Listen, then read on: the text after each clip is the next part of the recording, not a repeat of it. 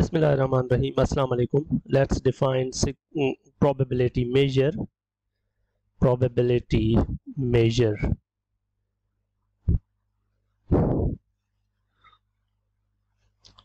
Let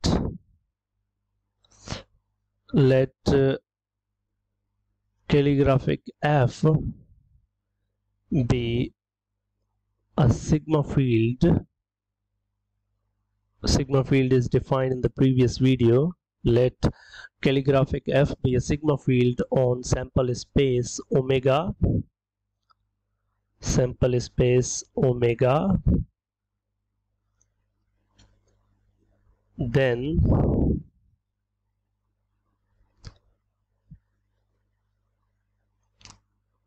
a probability measure. A probability measure is a function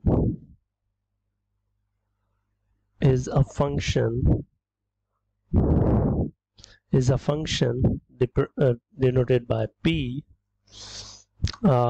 which is from, p is defined from this sigma field to interval, closed interval 0 to 1. So it's it's taking events, and it is assigning you some value between 0 and 1. So it's basically assigning you the probability to events, because the sigma field contains events such that this p has two nice properties. Number one, if you are computing the value of sample space under this probability, it's 1, so it's assigning 1 to sample space. So that means probability of happening everything is 100%. And then if A1, A2 are pairwise disjoint,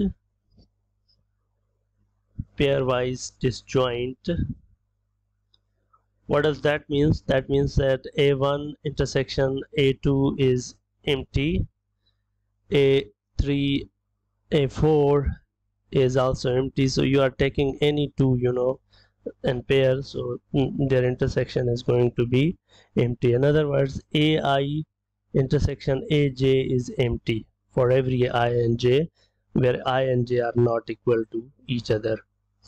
So if these are pairwise disjoint and belong to sigma field, then probability of the union, this union A1 union A2 union A3 so on, is equal to probability of A1 plus probability of A2 plus probability of A3 and so on. So like the probability of union of this pairwise disjoint sets is equal to sum of the probabilities of those sets. So that's the probability measure.